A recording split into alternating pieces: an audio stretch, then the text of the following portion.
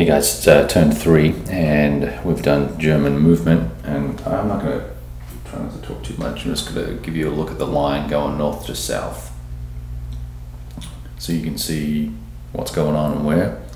We've got the 40th here combining with the 46th and the 5th to put some pressure on some cadre units, and then further along here we're gonna nail that guy, and that's a road that goes right into Moscow. Now Moscow, the Soviets haven't released any units yet. They have one eligible, that's all. Excuse me. Got a little problem here with supply, I think, potentially. I've got my headquarters for the 12th all the way over there on the right. I'm gonna work that out. I got these guys all the way over here. And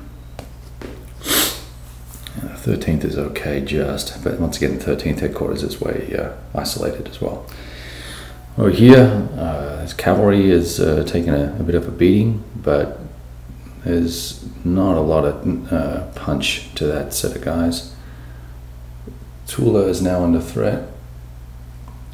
I've got my headquarters spaced so that I can keep both groups of guys in supply. Really losing a turn of movement here, which is a little bit annoying, but I'm gonna knock that cadre guy out.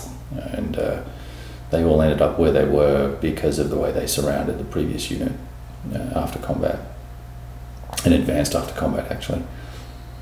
And then 53rd is over there. We've got the reinforcements for the Soviets here. They came in here. So that's the overview, and of course I will be taking some pictures and all that stuff for you later as well. All right. Hopefully the sound is not too loud this morning.